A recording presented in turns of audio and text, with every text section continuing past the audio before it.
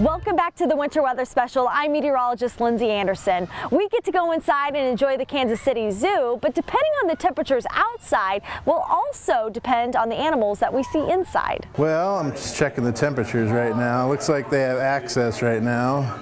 It's 50 degrees. Winter weather forecasts are very important for each animal's safety at the Kansas City Zoo. Some animals enjoy the cold and snowy weather. Lions, tigers, cheetahs, and leopards can handle temperatures down to 25 degrees. With any snow that they might get, they really like rolling around in it. Berlin and Bam Bam, the polar bears, love what winter brings. They do seem to enjoy the winter months more than, say, a giraffe. More times than not, here at the Kansas City Zoo in the winter, you may notice the giraffe exhibit empty. That's because they're in the comfort of their warm barn. It has to be 65 degrees or warmer outside for them to come on exhibit. You could still get lucky seeing the giraffes on a warm fall or winter day. Baby Maxwell was born in September and was finally able to make it outside for the first time in October. But temperatures are not the only winter factor zookeepers keep an eye on. Is it raining? Is it snowing?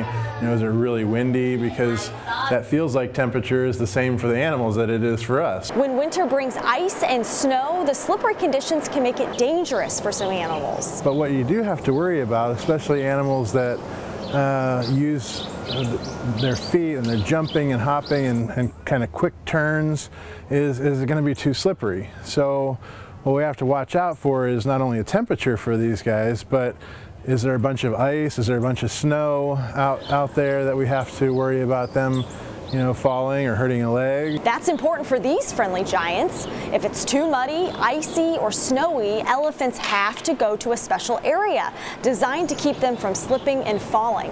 And if it's under 45 degrees, these big guys stay cozy in their warm barn. The orangutans, same situation. When it's 45 degrees or under, they're just like us. They know to get inside. But don't worry, you can still see them even if you decide to brave the cold. Each individual animal and each individual exhibit is a little bit different, but the goal is the same for all of them, to make sure that we're trying to be as green as we can and safe for the animals and safe for all the equipment that we can be.